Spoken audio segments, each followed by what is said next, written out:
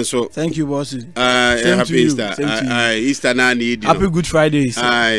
Easter na need in a nice. German food die so edibi. And then I use your chain on tino. Say na dan Jehovah for nteja. Oza. Ona no okay she buy audi. Sir. Is that more than intimi. Oh yeah na die. How for some this time you how we see no. Menim yes we be on makwa yi. Is it I'm for a covenant tuntu na mabonti covenant pa am the covenant bomumu na mabonti ti do ba. Yeah angel of my phone na happy Easter and I say I don't go factory for na happy Easter. Dr. Okoche happy Easter and I say one I would tie nyina so happy Easter to you. You come say chenya me ya duma ya twimoja de aboa confirmation blood bank. It will be to have a twimoja ni bi e de aboa. Ya twimoja friend opa 7 and upon on Sony Ashas, it will be able to have a Chimojan be near the Aboa Confirmation Blood Bank. Into a champion channel so on a pa. Angel of Fenima, Aberport Junction, traffic light Nasia, nice honey, agent, the Attractate Mujana, the Aqua Confirmation. Sebe at Chinabi, Ubi Hochena. Sanity. Yafana Siama, Obibia, Abusian and Sanobi, and Nephi apart from Rancher. Ubiawa. Okwajinu Susuga. Okwaju, what does on the Easter? Is our Nyaki give you a wood child. When you give a wood child. Eti, and now I saw her, Sansona, Mickey the baddest for her. Christopher Nanaya, cameraman, Ewaha, Silla Ewaha, or Selko Ambassador 1, Ewaha. I brought a big mouth, Frostro and Chibia, or Voice Kiba, and a FMC portfolio, Eba. Yenina Ewaha, Semidi Ike, the unpredictable. Ye queen. Now, as a favorite, Medasi, is the baby girls who is what 10 videos. The other may catch you. Mr. Fanny now. That be me pay. Papa, for baby girls. I'm doing in the many kikaku. Is that a Chinese? Oh, man, when they calculate other boys best kaka. Papa, and then the room war. Ghana Music Awards. Okay. Once within the week, me catch you say, Nyamboa.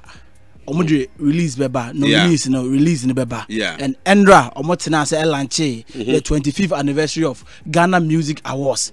It's na VGMB na Vodafone. He say Vodafone a change brand no e call Telecel. It's a Telecel for so age baton atum. Say baton marathon o ma dia tum say yes. No man omo ye lose say ka na to. Papa ko be very dia so papa say na papa a big mileage o. Big mileage. Telecel for age atum say sa marathon ni dia o ma dia tum o ma so o meto aso. Te papa Endra no munya platform on my launching na release in so about papa yemon ram nominees no me abanim and some wom and some bebrebe wom artist for bebrebe so kasa ho papa yemon ram best hip hop artist of the year gonna me do start here free okay yenya Amerado e wo honom yenya Black Sheriff yenya Medical yenya Jebado ho Kimpaluta nie ana sa akode enso din nie best hip hop artist of the year Amerado Killer Blacko Medical Jebad Kimpaluta ana sa akode yenya Kumasi for menu ho papa okay. That means Kumasi for year ejuma within the year of review no papa omabo ejuma pa ye papa ye call best hip song of the year okay ya wo ya ebra pani ochiame kwame wow they Kimpaluta to nyam so inshallah sa nyam na fa ni inshallah nyam na nomination best hip song of the year Jebad featuring Kwaku DMC Skyface papa masesa nyam so nya nomination ana ba kon so Reggie Jebad o Kenneth Kwaku DMC o ma Lenda papa eno so edampi papa o se krom sikani ene Kwaku Smoke Twates sa wa wonyumi Twates enya nomination sa papa eno so nya nomination ana Kimpaluta ene Kwame Uje ya hete eno so nya nomination Guru so nyom so enya nomination papa when your best hip song of the year Guru da obeda so onya no papa Guru yes onya obeda sanity papa you call best high life artist best high life artist papa dey enter me mania bro ho pa papa high life na there okay high life na hip life and there pa o it's the best high life artist papa yenya ye nuaba Adina e wo honom Akwaboa Junior e wo honom ye Kofi Kinata ye Kwame Uje and ye FRA and so I'm to be friend fra ono so hobby ti papa best hip high life artist of the year papa nomination ni oko best high life song of the year na papa nomination nso ni papa Kamido ho Adole Adina ne Kofi Kinata party nso ho Amerado ne family Kwaku Ananse remix Kwaku Ananse remix papa tio Kwaku Ananse remix ne remix and the ho high life high life song of the year Kwaku Ananse remix and the ho nom ye barum Stonebwoy and Angelique Kidjo that enum no so papa no dem pa the last time we say no performance be live performance I know dem papa best high life song of the year and also papa akwabo ane kwabra mandalen and also wombi Kofi Kinata overthinking and also hobi Kelvin Boy veron so ho Kwame Eugene Yolo and also hobi ana fra FAR so no nyom so hobi ana Wendy Shea African money sa nyom no de ba bonti African money ka say before dig politicians don mu die sika no and also hobi best high life song of the year papa ye barum best hip hop song of the year of the year papa wa u fear hand the best a launching no O Kenneth and Slim Kid Lonely Road sa nyumwe fa 10 video so pa ye Lonely Road anya nomination hono o time sa akode and also wombi papa ana wa fa se Jackie Scar and also wo hobby ana medical so tuom and also da hobby strong man dear God and also Dambi best hip hop song of the year. Nomination Papa for the past 10 years there. Wow, Papa, yeah, great. Papa, and a black sheriff so ya keke. Papa Sanyum not Dambi. And a katani. Kwaku Smoke, a katani so hobby, and Amerado so the hardest, and also hobby, and only a best hip hop song of the year. Papa, you borrow more Afrobeat, you know. Okay. Afrobeat. Papa kai Ozana getting Bela, Ozana getting Benzi. Papa Ozana best Afro beat song of the year. Sanyom nomination, Benzi nomination. Papa DJ Varosky and the Kwame Eugene broken hand no de carry Sanyom was all guys Sanyom no a biggest song me matter this year there me know my name the pan no Kwame Eugene Afro song of the year papa hobby Fancy Garden and so the Kwame Eugene and so nyom eta hobby Kiddy Leko and so that hobby Kwame Eugene Monica and so that hobby and a case Remes, Mr. Drew Mufti, Yakumas new young guy, no, and also that hobby, and Olive the Boy, Goosen, and also that hobby, best Afrobeat song of the year. To Papa nomination, nomination, Papa. Yeromo Afro pop song of the year. Okay. Sugar Afia. Super Afia Nocturna. Sanity. Super. Anna super. Afia Nocturna, super. Afro pop song of the year. Then be Not God remix, familiar featuring Stonebwoy. Not God. Anna Rent Free, Jackie. Rent Free, Jackie, and so nomination. Anna Allied. Kiddy and also that hobby Terminator Can Promise and so Bad Boy Last Made and so hobby and until we die Sarkodie future Ruga and also hobby and into the future we choke Stonebwoy and also Tembi Sanity into the future we choke Baba and also Ebo hobby and don't know Baba I know the fifth dimension song Baba I know the empire Papa into your room the best Afrobeat Afropop artist of the year. Okay.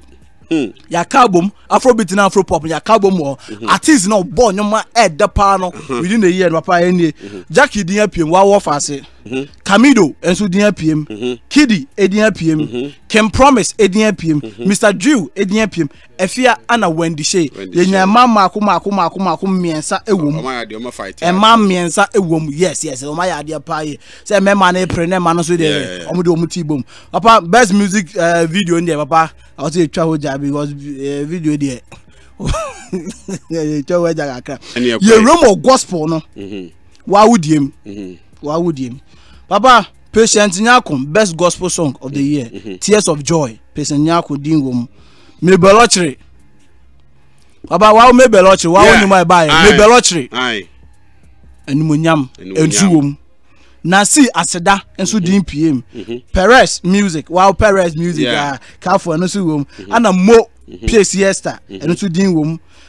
Scott Evans 100% and so Dingum. Diana Hamilton say amen. And so won't be and a victory Joyce blessing victory Joyce blessing baba me there mean to me nya bibia ba me there come kwama nimonyam me be lottery me hone say tight between Mabel Nasi Joyce blessing oh, the time me feeling Mabel and say papa Mabel from nowhere. And I'm say I maybe they say me we near say me diem. Mabel from nowhere. We tie na. Omo be prepare wo hono pa ye. Mabel lottery Nasi Joyce blessing. Nice one. We will be premium park on be Perez for Perez from nowhere so it's me but baba Mabel there it will be a fantastic one and I made the pass Mabel in the nomination it means occupant or come within this year no so bad if I saw Kakama no baba to Mabel lottery good luck to you congratulations and so baba best gospel artist of the year Diana Hamilton di wom Joe Metal di wom Joyce Blessing Mabel lottery di asa piemu best gospel artist of the year. Mebelochi dia PM. Nasi Dinwom. Perez music. PCA Esther and Scott Evans. Papa Scott Evans means all kind of boy be a boy rap papa nyom na the pie Scott Evans into the PM nti baba ya boy no so about so far boy na about 27 and down 21 obi na handle man you obi na handle man baba and no one natural baba best African artist of the year baba omo there eni be man omo makofo bi nipa be ba no be man I say what we be hu abaga na na wi you abaga Papa, your best reggae dancehall song of the year. Papa, Truth DSL. Truth DSL. Stubborn Soldier episode.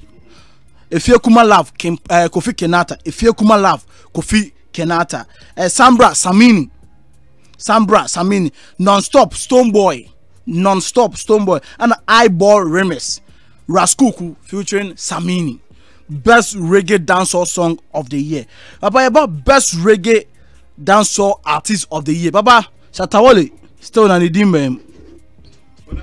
Some of my no one in a way. Someone in I don't know this Stonebwoy is room. Stonebwoy there someone in a way. I want to be say. Any per minute na case in the baum. I don't know how they handled it. But that case we be doing later there. So we need to find answers and there. Say how because any part menu na konya physical for stage so baku say bia do twi to no so me pacho papa yes nti bia nim say Stonebwoy pacho ana say to no consideration ma consider so amoma yehu yes Shatawale there na no you do it over senior man ti papa ye borrow best reggae dancehall artist of the year say we na cover yin ba no say dey we na cover ni nyina ba physical ni nyina ba papa episode ni o cement na ma be there we dey militants ni nyina ko jira and they also go relate no Papa, Ante says Saturday. Papa, best reggae dancer artist of the year. Episode dinye. Raskuku, Stonebwoy, and Samini. Raskuku nyane last year. The year Antes for town ni ma. The quarter man the quarter iraye. We have been hunu ni ade. Raskuku DSPM. Papa, best reggae dancer artist of the nominees. No. Papa. Collaboration of the year there, Papa. I think say the same in 19. Papa, you be moving on. Collaboration or no? Papa, collaboration. I one die now. Papa, okay. Leko, Stonebwoy, Lonely Road, Case, Chattes, Kwaku Ananse Remix, Yahete, Frana, My Darling. They said they buy High Life now. No one I said Pimo, Papa. They know they be moving on. You feel the vibe. You feel the vibe. Energy. I know. Papa, international collaboration of the year. International collaboration of the year, Papa, and not say normal Papa. You songwriter of the year. The songwriter of the year. Perez music, don't cry. EPM Familiar not God. EPM DSL Truth. And also EPM You borrow DSL Truth. DSL Truth. Sa kwa die or time. APM Akwabwa. Yeah. And so the APM a situation APM and a Stone Boy. So for Stone Boy you with dear. Manozi papa. I will sit to me gume. Menkas and Nedo ba me tia I will sit to me gume. Sa. And papa songwriter of the year and also no. Papa your boy room. A kuku down for ni best rap performance of the year. And no de papa. Ya kasa na no you say yes and member ni ya tie gina rap nim ya boy rap street wodom. Baby I feeling street wodom no ya boy rap ho. Papa best rap performance of the year. Amerado DPM, the hardest. Eno Baroni, warning. Fem. Both yakon. Yeah, that's gonna come up. Yes, I know you come up. Lyrical Joe, Papa last year on a rainy year. 5th August. And also PM. We made it medical.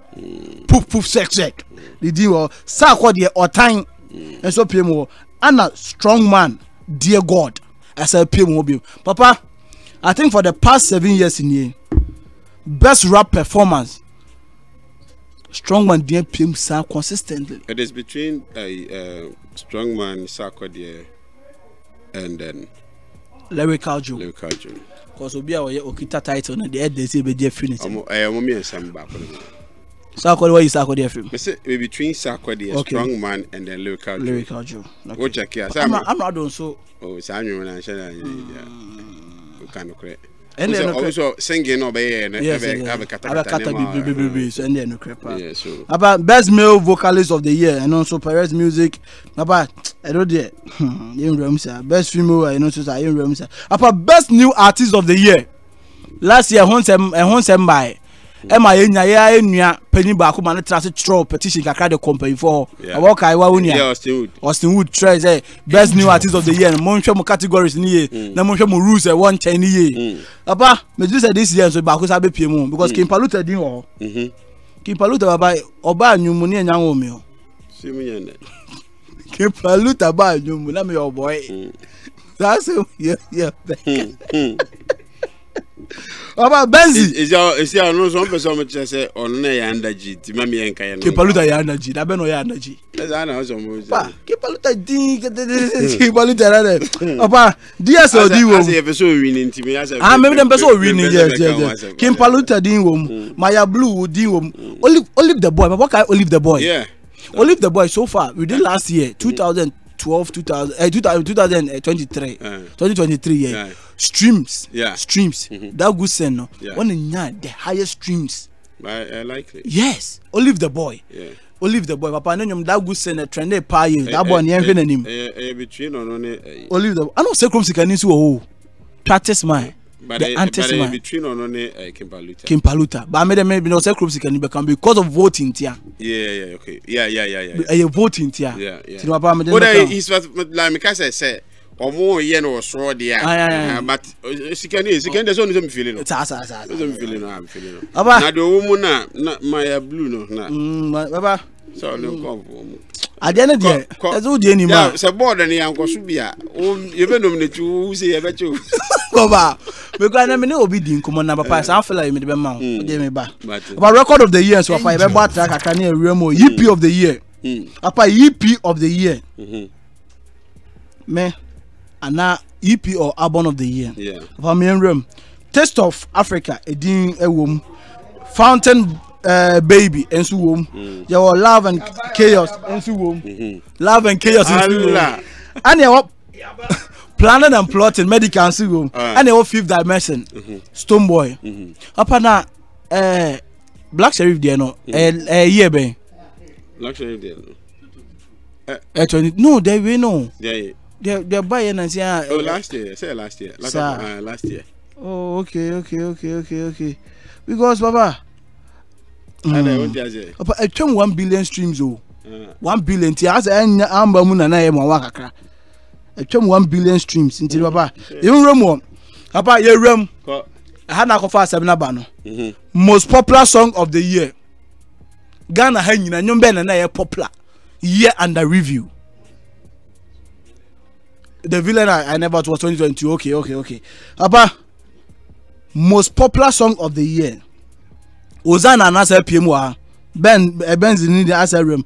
Yaya KK, Black Sheriff is also PM. Scar, Jack PM, Victory, Joyce Blessing as PM, Leko, Kidding so as PM. Papa Terminator, Can Promise a PM, Monica, Kwame Yuji a PM, Case, Mr. Drew Mufti as PM. Papa Aseda as PM, Nasi a PM. Papa Olive the Boy as PM, or Time a PM, and into the future we choke as PM. Papa, a popular song no. Popular song of the year. Kwaku Ananse MPM. Kwaku Ananse popular song of the year. It did well, but any case, popular there. Kwaku Ananse any case. That me say any case. That case, Mr. Drew case. Mr. Drew case. Yes. Oh. Case is very popular. Case is popular because of Mufti. Mufti, yes. Case is popular. Yes. Because of Mufti. Leko as well. Mufti. Leko. Kid Stoneboy. Leko Echiana. Ijana be so ye. To oka say bia o de Leko ne Ananse gina o dia. Then I'll go for Ananse. Yeah. But Ananse na mu kra papa. Original song no enya nomination. Mabubo nyina, ni nyina but well, we have found us a mistake. But popular song, no. Uzana no. Nasi Aseda. Kwame Yuji, Monica. Victory. Or Time. Yes. And Into the Future. Terminator. Oh, Jack. Papa, but Into the Future, dear Papa. Hey, Mr. Terminator, I didn't. Terminator, popular China. I'm telling you. Terminator. Wow. And you go on a Terminator with a popular chain now. Terminator popular chain now. I'm telling you. Review no. I'm telling you. Hey, Terminator. I've been coming later. I've been coming. Tell me now, my dream was so. But come here, Kwama. But a between me, my dream. A between Nasi. Aseda. And Stoneboy. Into the Future. Or Time. Sakode. Goodson. Olive the Boy. Monica. Kwame Yuji. Terminator. Can Promise. Just Blessing. No. Victory. But Victory. Victory is ever popular, but checking squad or no machine dear. I feel Nasi, Olive the Boy, Sakode, Can Promise, Stoneboy, Kwame Yuji. Sanko for me, will be a bit marine. Nice one. Yeah. Nice one. Papa, young artist of the year. Name Black Sheriff, defending champion. Owombi. Can Promise. Owombi. Kwame Yuji. Ewom. Nasi. Ediwom. Sakode. For the past 5 years, artist of the year consistently. Ojina hosa. I want to be Swanji. Be imagine back Kwaku. Baba, otimina two pro wenje back Kwaku. Wanje. Sakole din wo. Nasi. Na DSL no opeda. Oh DSL ni mo. We new okay Artist of the year there baba. Look her na down one new artist one. One nke be twa ke. I say DSL so ba fi ada. But DSL no blue no womumi no. Aye baba. Okay, artist of the year. Baba come on is no be anti the one. Me agas man. Baba Sakode dio ana Stoneboy enso edin artist of the year. To Papa nomination no hana I think say artist of the year there. Omo nyina obi deserve it. About artist of the year, to me, but to me, dear, a bit deserve change. To me, dear, me the Stoneboy, year under review. Yeah, Stoneboy deserve it. Year under review, Stoneboy. I say, if for gospel for the one go project now, they be on way. I don't know there's a support you. They be on the back. Nasi should deserve it. But Stoneboy, year under review, the fifth dimension, Papa. Why you Kwame Yuji. Kwame Yuji Juma why Papa. And latter part. Hey, on the about baby. Stoneboy, yeah. Beginning of the year. I think Stoneboy during the years in middle of the year. But artist of the year na common shatter. Every year the money na ko woman. Kabe tight. And Kabe hu pa. Kashata wumbia. Kabe tight pa. Kabe very hu. And Kabe between Shatter and Stoneboy beam. Nice one. And then I see. Nice one. But I see the. Nasi abe you. Why are there? But I'm try the film. Oh, the owner be trouble. Me there. Me who say why are there? One good project there. Umbasa na support. Aba. Intino there wo hono no ba mpesa nka me wewram. There me so me feel wo mo no na. Enya abro na ya na su time hono. Baba ono a senior man there. Enyo ono na de bia na time ni su time. Enya abro. Aye ono a senior man. Owe.